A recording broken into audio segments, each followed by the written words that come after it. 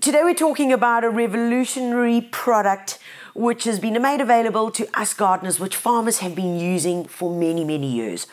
What it is, it's called Humid Grow. Now, Humid Grow is from ledonite deposits. Now, what does that mean? It basically means it's a form of carbon that's been made available to us.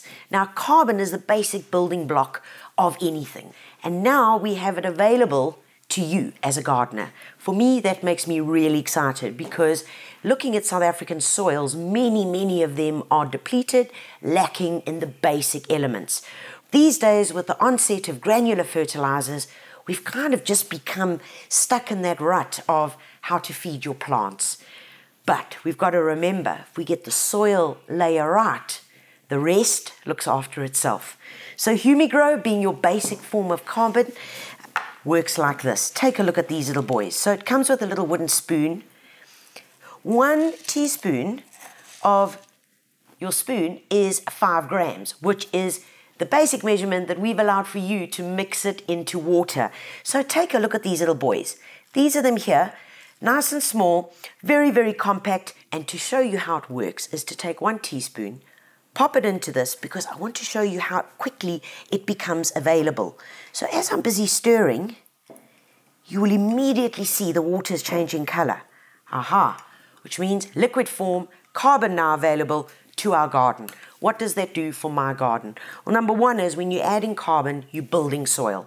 When you're building soil, you're doing a couple of things. Number one is you're going to make the nutrients that are available in the soil or just sitting in that soil more readily available to your plants.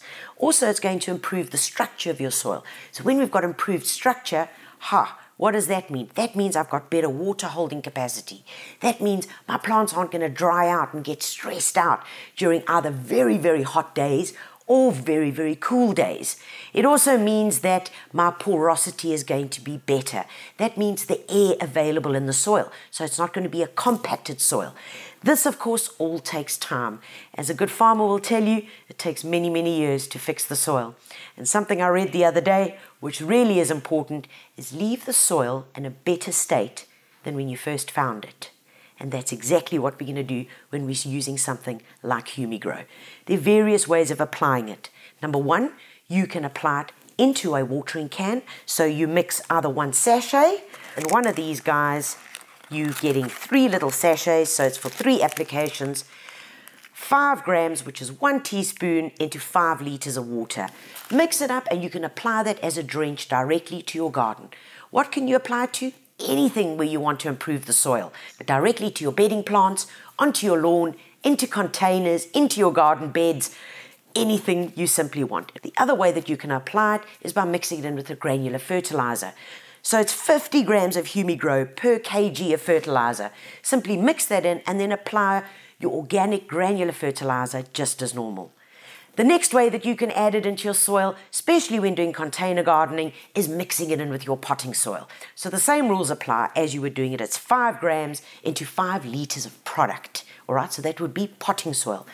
Pop it in, mix it all in well, and off you go. Of course, that can also be used for your compost when composting your garden.